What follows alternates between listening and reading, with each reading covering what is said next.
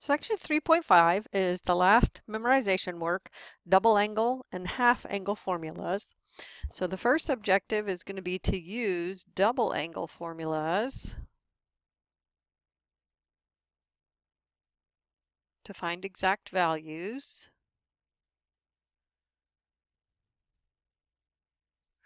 And then we're going to use double angle formulas to establish identities.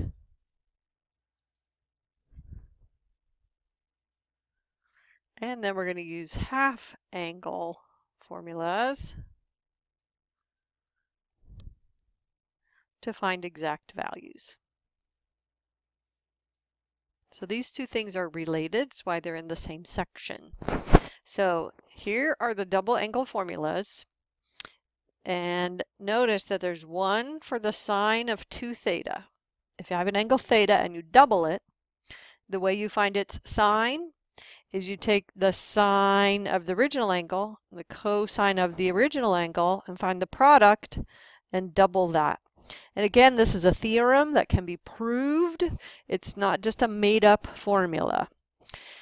Then notice there are 3 versions of the cosine of the double angle, cosine of 2 times theta. So I memorized this first one, cosine squared theta minus sine squared theta. And notice that if I replace cosine squared with 1 minus sine squared theta, that's how I get the second one. And then if I replace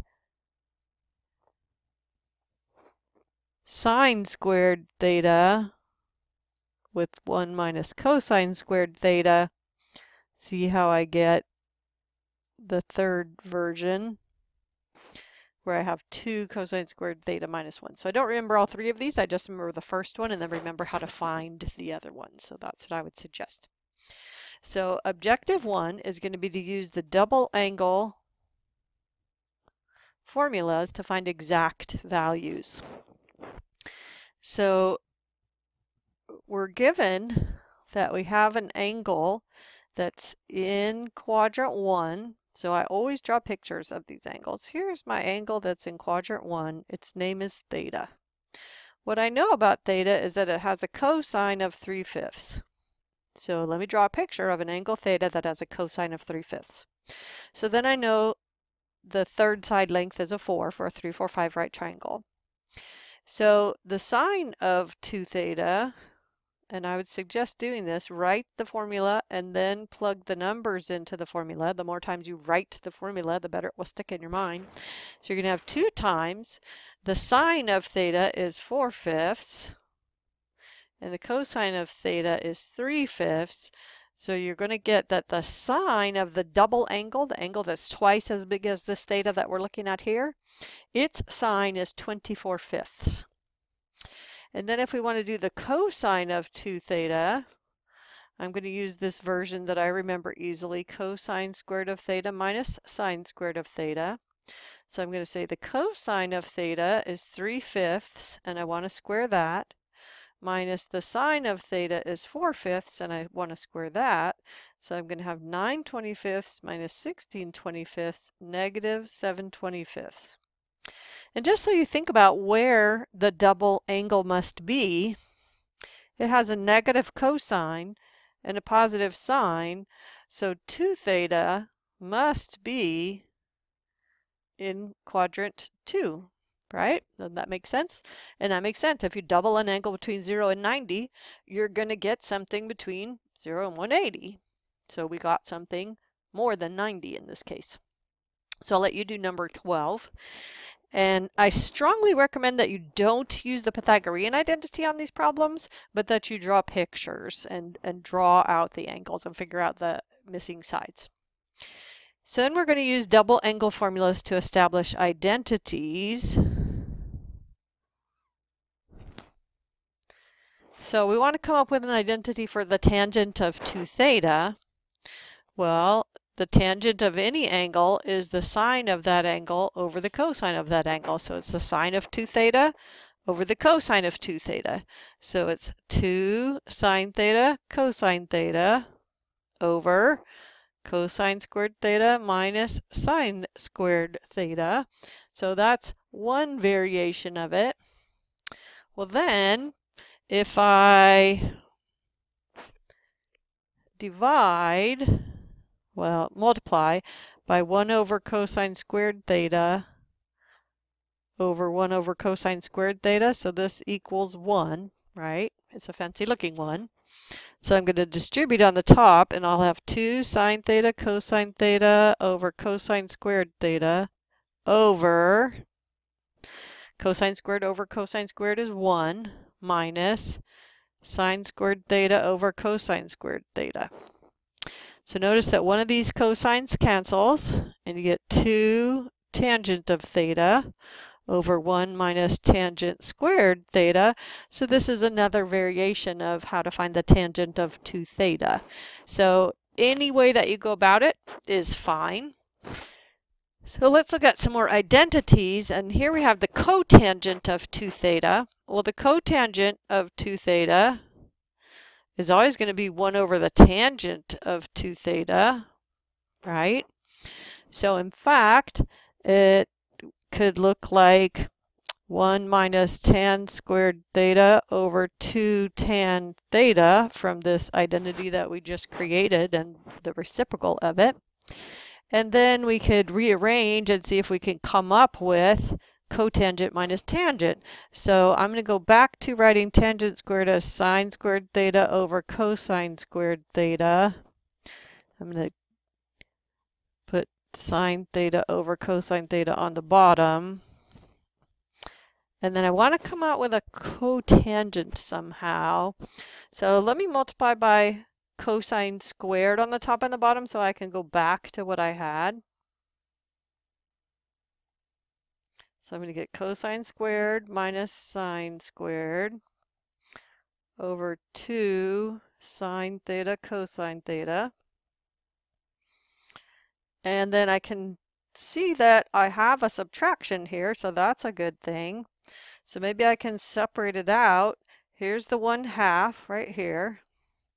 And then I'll have cosine squared theta over sine theta cosine theta minus sine squared theta over sine theta cosine theta. I think I'm getting there. These cosines will cancel and I'll have 1/2 cotangent theta. These sines will cancel and I'll have tangent theta. So that's an example of establishing an identity. So now let's look at the half angle formulas, and I developed those by starting with the double angle formulas and don't remember a whole separate set of half angle formulas.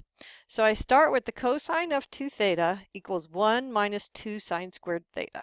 So this is one of the double angle identities that we already figured out.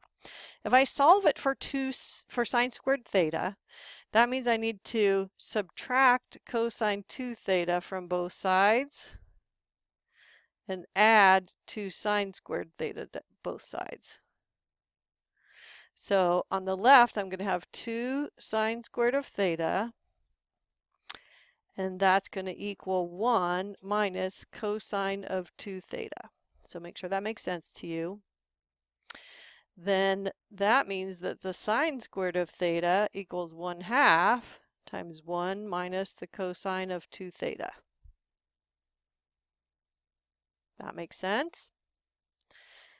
So the sine of theta must equal plus or minus the square root of 1 minus cosine 2 theta over 2. So this is an identity that we got just by rearranging an identity that we already have.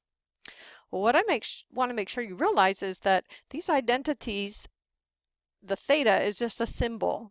And all it's saying is whatever symbol is here, something twice as big goes here.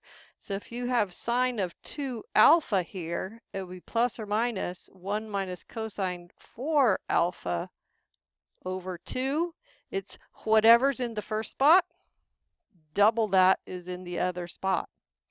So if I put sine of beta over 2, I would have 1 minus cosine beta over 2. Well, this is what we call the half angle identity. So it really comes from the double angle identity. So these identities can be used in lots of ways. We could say that the sine squared of theta over 2 from this one, so if we say, oh, put something half as big in the argument at the beginning, then something half as big will be in the argument of the other side. Or you could say that the sine squared of 2 theta,